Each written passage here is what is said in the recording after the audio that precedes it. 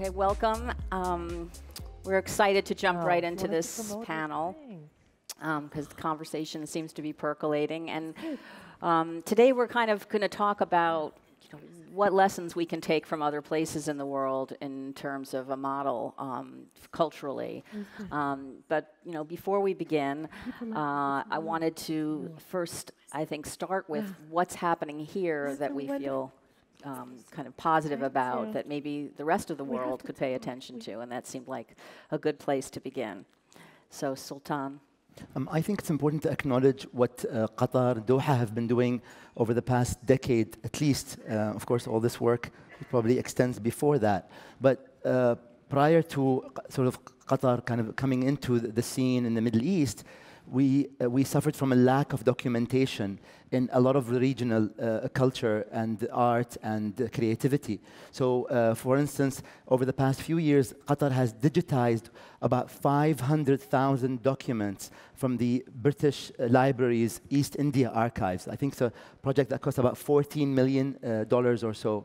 And I think it goes around over a period of 400 years of documents. And now all these documents are available to researchers around the world. So this is one aspect. Another one is the establishment of the Islamic Museum here, 2008, I believe, which kind of brought together for the first time a great collection of Islamic art presented in an international kind of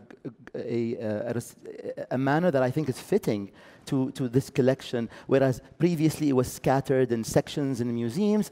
Now it has a proper home, and unfortunately, after the attack that the museum in Cairo suffered and has been shut down for the past 2 years or so, the museum in Doha is probably the most important museum for Islamic art in the world. So it's just incredible that something that didn't exist is now the most important repository of Islamic art. And finally, Mathaf, which is my favorite personally. So Mathaf is an important museum that brings together over 8,000 artworks from the Middle East, mostly from the Arab world. This collection is invaluable. It's documented, it's in high resolution. You can access these images on Google Art Project, about 100 or so of them, that you can keep zooming in and seeing the technique of these artists, whereas just a decade before, there was nothing available online. I mean, it's just, for us, Mathaf was a godsend. So we have a lot to be grateful for. I think even before taking a step onto what we can learn from others, there's so much that has been accomplished that we need to acknowledge. And also, Sultan, you were saying earlier to me that there's almost too much going on here for you to get to everything, that Yes. there's just so much action, so much activity. There's conferences. I mean, especially here in Doha, there are conferences, there are talks, there are workshops, and I get really angry when people come and say there's not much going on. It's just they're not really looking after. They're not looking. They're not keeping up with what's going on. I think there's a case to be made that there's so much going on that maybe artists don't even have time to be creative if they're supposed to attend all these talks. So between the museums, the collections, the cultural community that's emerged here in Doha. So I come here almost once or twice a month. So very happy to be here. Sophia, you have grown up here and you keep returning. Can you talk about how you've seen it change and how you would describe the vitality of it now? Absolutely. I just want to leap off of something that Sultan just said, though, about Mathaf, which is really important, is that sort of generosity of spirit that has been a part of Doha for artists for so long is really showing in terms of, for example, the residency at the fire station. And even residencies in Doha have a history because Mathaf, when it used to be in a villa, had a sort of informal residency situation for many artists from Iraq and other places, which I had the great honor of being able to look through some of the works in that when I was working at Mathaf, or the fruits of that, essentially. So I think that hosting, like the way in which Doha hosts artists is also really important because it allows for cross-pollination from all over the world, but also especially from all over the region, because as Sultan says, there's precious few places for artists to go and work in the region and have a safe place and a productive place to just be. So I think that that's really important. In terms of the changes, I cannot imagine being my sister's age and seeing a Murakami show. Like, taking them to that was pretty incredible, and I think it would have changed my life. How old are they? There's a whole range. So, but I think back to my own first encounters with art, and usually it was, it didn't happen to be in Doha at the time, but the fact that it's right here on our doorstep now is an incredibly powerful message to the younger generation and generations to come. So I think that's quite exciting. And yeah, also space is opening up for dialogue. So the various galleries that are in Doha, but also all of the museums, and the fact that we have all these conferences, not only in art but in film and all kinds of things. So yeah, it's I agree with you that when people complain about there not being anything to do, it's sort of, we do have a saturation of information and activities, and it's just a matter of being able to access it. And I think one of the big things is the sort of ways in which language controls your reality. So I'm able to access a lot of these things because I speak English, but I would like to see more accessibility in terms of language. For example, for some of my younger siblings whose English is still in a middling phase. Yeah. And do you see artists moving here? Would you say that that's happening, and that it's a city that is sort of accommodating to artists? Well, we have a great history of, for example, Tayyip Saleh, the great Sudanese writer, lived in Doha, and I think that there are examples, certainly, and I would like to see more. It would be wonderful if the residency, for example, at the fire station, which is an incredible space and really beautiful, and the studios are absolute dream, an absolute dream.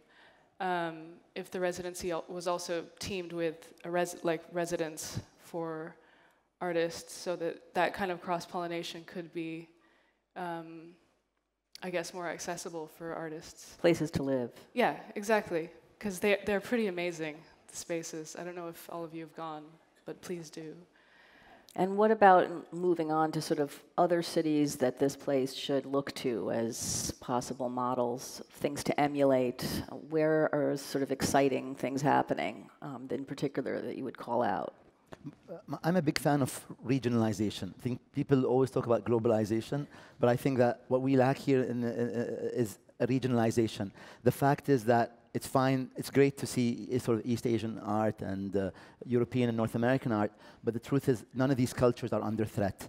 And the fact is that most of the Middle Eastern culture is under threat. If you just draw a kind of 3-hour radius around us, almost every country is culture is either under threat through negligence or war or sort of development.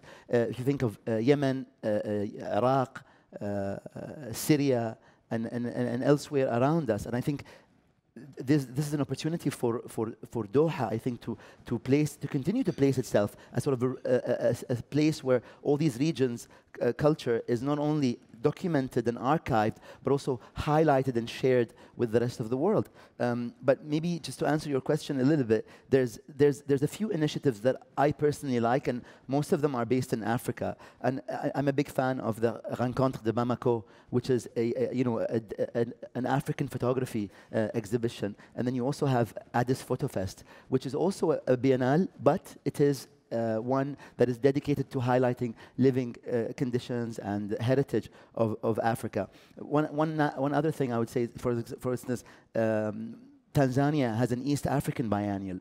So these are all regionalizations. Even Manifesta is a European sort of celebration of culture and art. So I would like to see something more regional here, maybe because Doha has the means and the infrastructure, something along the lines of this radius that I keep dreaming of, North Africa and West Asia. I don't like to use the word Middle East because it's sort of kind of European or Western-centric. Very Eurocentric, yeah. So I like to use the word North Africa, West Asia. So everything from Afghanistan to East Africa is what we is what we probably need to highlight and protect. And I think that Doha really is in a prime location to do this. First of all, the demographic helps, because there's people from all over this region living in Doha. The accessibility, the infrastructure, the logistics, everything kind of works well. So this is something I would like to see, and maybe moving a bit away from globalization into the regionalization and protecting, doing what Doha did for the manuscripts in the British Library and the Islamic Museum and the Arab sort of Middle Eastern Museum, to sort of this region that is desperate for someone to protect the culture and the creativity. Sophia, you told me you had been reading about Zimbabwe lately, or that Africa was a place you were thinking about too. Can you talk about why? Well, it was partially just experiential, because I happened to have been in South Africa. But I feel that there are conversations, in part due to our shared history with Africa and also with various Asian countries, that make cities in Africa and India and generally in Asia really interesting locations to speak to and from. I was involved in the Gwangju Biennale a few years ago, which I think you were going to mention, and that was a really sort of mind-expanding experience for me, which was very much involved with the city in which it was located and really spending time in South Korea. So that kind of residency was really important. And I had this sort of, while I was in South Africa, this sort of like dream of what if there was a way to set up a residency so that artists from the Middle East could come to Johannesburg. Because I think that, again, I keep on using this phrase cross-pollination, but I really think that creativity is like a garden. I was just having a conversation with a friend of mine who's a landscape architect and horticulturalist about indigenous plants in the Gulf and how it's really difficult to propagate these wild plants that grew in the desert, and therefore there are some that are very endangered. And I feel that way in terms of creating or nurturing an art scene, that artists and creativity is something that isn't really quantifiable. You can't just plant a seed and expect a crop in a way. It's a sort of very complex ecosystem which evolves on its own. And yeah, I think you said how you're never sure what's going to grow.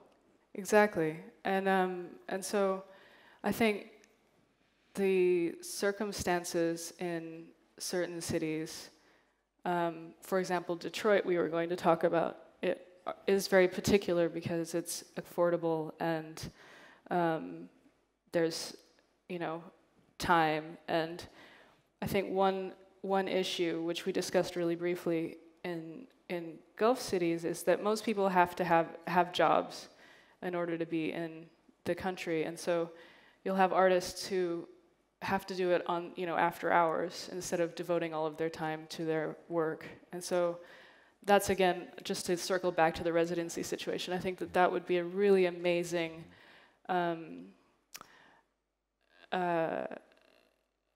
sort of fertilizer, is to have that space and time to work in a city like Doha or any of the other cities in the region. But yeah, I was struck to hear that even though you're a very successful artist, she's having she's coming to the Whitney and having a show in May, and you were very well known. You're still earning a living by screenwriting, that people don't buy video art very much, which is your primary material. I mean, how are you making it work? You're living between London and here.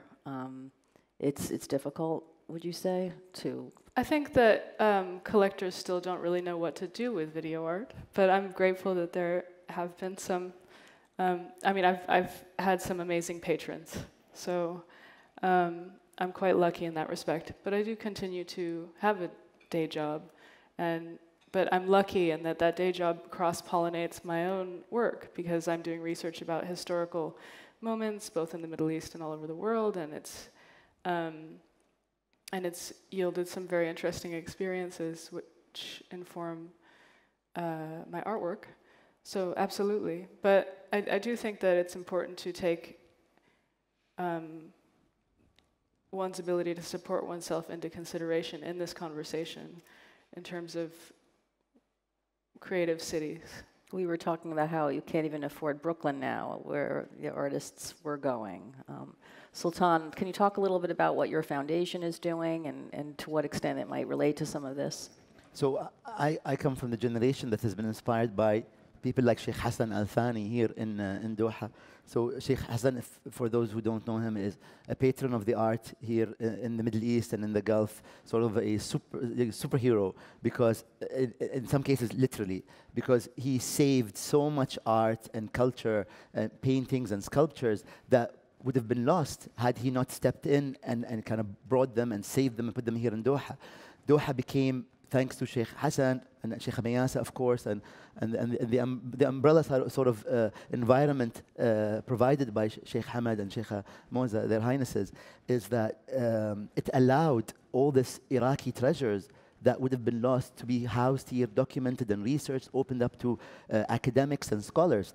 And to be honest with you, I think, and I go out on a limb here and I'll say that the greatest collection of Iraqi art in the world is here in Doha. So if you want to see the greatest collection of Iraqi art, you know, if you ever make it to Baghdad, you probably won't be able to see it because it probably is here. So, there is this environment that exists in Doha, but also, and I kind of forgot your question because yes, it was just about kind of we were talking about livable. You know, the sustainability of being an artist and how difficult that might be. I mean, do you find yourself trying to sort of support artists in the kind of pursuit of their... Yes, of course. So we're very proud to be showing Sophia's work at the Whitechapel Gallery. One or two works? I can't remember. I think there's two. Two works. So we're showing two of Sophia's works at the Whitechapel Gallery in the next few months. So if you make it to London, please visit the show and to see Sophia's work. And so, again, because we're inspired by people like Sheikh Hassan, I started buying some of whatever was left really in the market of Middle Eastern artworks and sharing it with the rest of the world. So we have sort of a foundation with about 1,000 artworks, contemporary and modern, and we do exhibitions around the world, including in Toronto and in London and in Singapore, inshallah, and Doha one day soon. But if it isn't for people like Sophia, the art won't be interesting and people won't come. But in our, you know, in one of our last shows, we had 60,000 visitors in our Toronto show come to our exhibition. So there is interest in something that isn't negative about the Middle East. Because you turn on the news and it's all negative. But there is so much positivity going on here in Doha, in Qatar, and other places in the region. You know, thanks to Sheikh Al-Mayasa, thanks to Sophia and the entire team, to be honest with you, in the QMA and all the other institutions here. I've been reading Sophia's memoir, which I would commend to all of you. It's really quite wonderful. She talks about growing up between here and the U.S. Can you give us a little bit of a sense of kind of what that experience was like for you, kind of reliving that and telling it, and kind of what was your sort of motivation behind doing that? Sure. I don't want to give any spoilers, as the book is very much dedicated to illuminating that experience, which I think a lot of is a more and more common experience. I wrote that book for individuals who feel sort of as if they are expected to be a bridge between two different places, two different cultures, two different languages. So it was very much for the Canadian kid whose family are from Hong Kong, or for the Palestinian kid who's grown up in France, or whatever it might be. But also, I wrote it because I really I wrote it in part for a Western audience who misunderstood, who I felt was misunderstanding my own experiences in the Gulf, and so yeah, the process was harrowing. Sort of sifting back through one's, admittedly, it's a bit strange to be my age and have written a memoir, but to sift through one's relatively recent experience and find a way in which to, I guess, mythologize it, because Orhan Pamuk has this quote which I've always loved, which is that with memoir, I think with painting it's about symmetry, but with memoir it's not about it's not about the truth of the story, but it is about the aesthetics and the symmetry of it. And therefore, in the book, for example, I turn to constellations and the way in which navigation has always been very much a beautiful part of, I guess, the Islamic sciences, so astrology, astronomy, and so yeah, the book is very much about finding one's place on this very small planet. You were telling me that you include a very sweet story in which Her Excellency figures prominently. Do you want to maybe share that? It's such a great anecdote. Yes, in the book, I share a story about my high school graduation process. I wasn't going to be able to graduate because of the tuition fees at the American school, and one of the teachers there suggested that I write a letter, and that letter thankfully was received by Sheikh Moza, and she personally saw to it that I was able to graduate. So I definitely I am forever grateful. What did you say in the letter? I don't remember, to be honest, and I wish I still had it, a copy of it. But it was very heartfelt, and it was all very true. So, yeah. That's great. You said they came to your house to make sure that you actually existed. Yeah, there was a lovely lady who came and sat with my grandmother and I. Yeah, it was, I think, unusual in the world that kind of thing is possible. Yes, so. That's an amazing story. Let's go to questions, if we have any. I see one right there. Thank you very much for this amazing panel discussion. I have a question for Sophia. I was extremely happy to hear you talk about landscape architecture and horticulture, and I was wondering if you also see that as an opportunity for living art display here in Qatar particularly. We talk about connectivity, we talk about preserving native species and things like this and really making this an actual place, but we also have to live with the forever changed ecosystem that we created with all of the new buildings that we built around the desert. So there's a fragile walk perhaps within this desert environment to make things green, but by reusing water that is not coming directly from desalination, things like this. But is there a chance to actually use landscape architecture as a way of green infrastructure to connect and to provide places that have been actually part of the heritage and culture in Islam by providing places for people to congregate and to exchange ideas? Thank you. Yes. I really hope that there is a place for that. I mean, from the gardens that are on roundabouts to, I mean, the roundabout is a funny example because obviously it's almost impossible to walk to one unless you're going to risk your life running across a crowded roundabout. But I think that there are a few initiatives to, for example, connect some of the new shopping centers and sort of have walks between places. It's funny, as we were discussing walking earlier, and that's always something people bring up. I was questioning, where do you kind of stroll here? Yeah, it's an urban, it's a question which is relevant to this conference, obviously, because it is about cities. But to be honest, there's a combination of things, obviously. And I'm not a landscape architect, so I wouldn't know.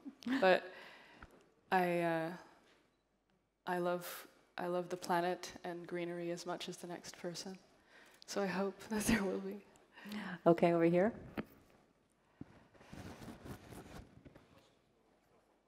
Hi.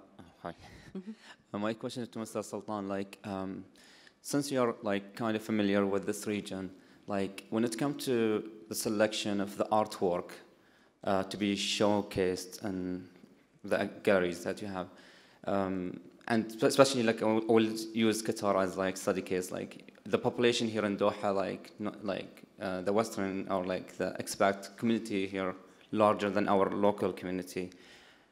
Is that an effect for you to select which kind of art pieces you will put in the gallery, considering the kind of need or like the kind of the art industry kind of require?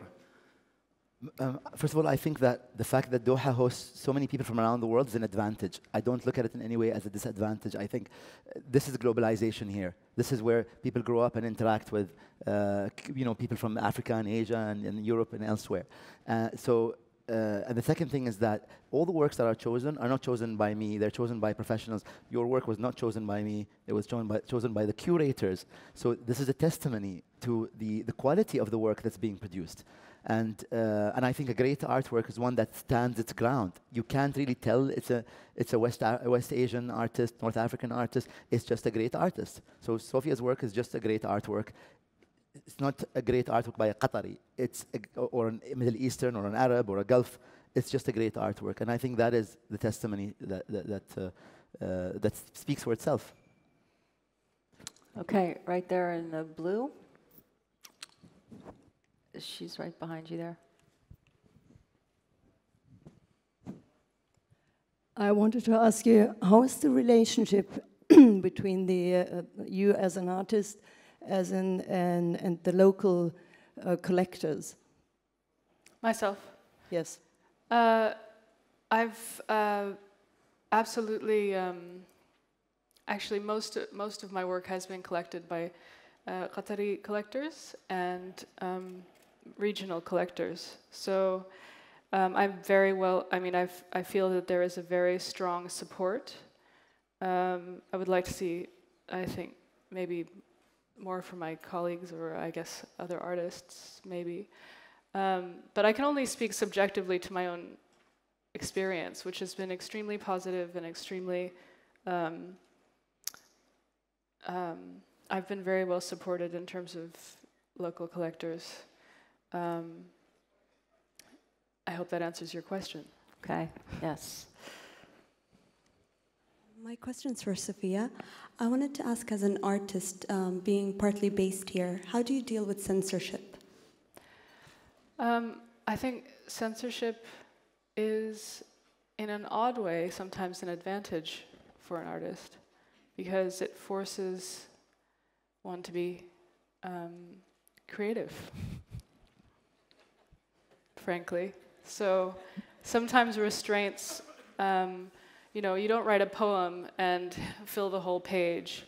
You have to use the tools that you have to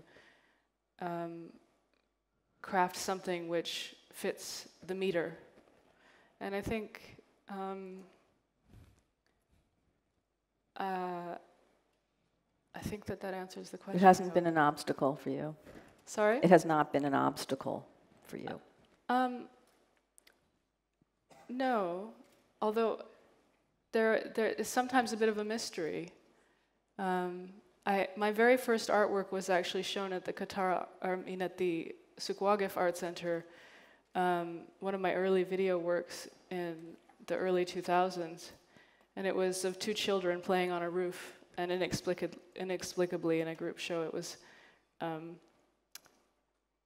removed, but it was a mystery to the owner of the gallery and everyone. So but that was a long time ago, and the reasons are perhaps might be clearer now. I'm not sure, but it's yeah. It didn't affect me badly because it was it was seen for those few brief moments, and that was important to me. Sultan, do you see this as an issue at all? Censorship? I'm surprised with what we got away with, to be honest with you. So I'm not going to talk about it too much so nobody notices. Okay. Anyone else? Yes, back there. My name is Ali Yellow, from Professor of Architecture and Urban Design here in Qatar. And thank you so much for an inspiring talk. But I just need to relate it back to the issue of Doha as a creative city and the importance of museum in establishing this. And we talked in the last 2 or 3 days about the notion of the museum as a sort of an icon, and then we talked about the content of the museum. And then it seems to me that there is something unique about Doha, which is how the context of the museum is encouraging people to visit. And it seems to me, and I want to use the presence of Sophia and Sultan because they're presenting also the regional and the local perspective. We don't have that much the museum goers tradition in this part of the world. And therefore, it seems to me that the context of the museum is fundamentally important. And I would relate this to the case of Qatar Museum of Islamic Art. And I think Sheikh Amayas is doing a wonderful job. And precisely when it comes to the notion of the park and people going to the park, and therefore going to museum is becoming a sort of a byproduct, but yet this is an excellent way to encourage people to visit and to enjoy the museum. So my very basic question is that part of this notion of the creative city, it seems to me like inviting innovation and creativity when it comes to how to relate people to the components of the creative city. Thank you so much. Sultan? So you have to keep in mind that in the Middle East, museums are under threat. They're either shut down for, there's terrorists kind of trying to bomb them. There's lack of financial support. There is lack of documentation. And as museums are under threat in some parts of the region, in Doha they're flourishing. In Doha they're opening. There's the Islamic Museum. There's the Orientalist collection. There's the Middle Eastern sort of Arab collection. There's all sorts of museums that I won't even go into right now, but maybe this is a plug for a collection of articles that I curated for the conference on the emergence of cities like Doha. So I encourage you to take a look at that. But no doubt, one thing I will say, and this might be privileged information, I apologize to my friends in Mathaf for sharing this, but as I understand, the most popular show Mathaf ever put together was the one that showcased Qatari artists, Sualif. I don't know if is this correct? So there is an interest in Qatari and local art. I am not worried at all about the movie-going generation. The museum-going generation, because these kids are growing up, as Sophia just mentioned, with the culture of visiting museums now, whereas just 10, 15 years ago, none existed, or very few existed. Okay, from mall-going to museum-going generation. Yeah. Change. We're out of time. Thank you to you both. Thank you all.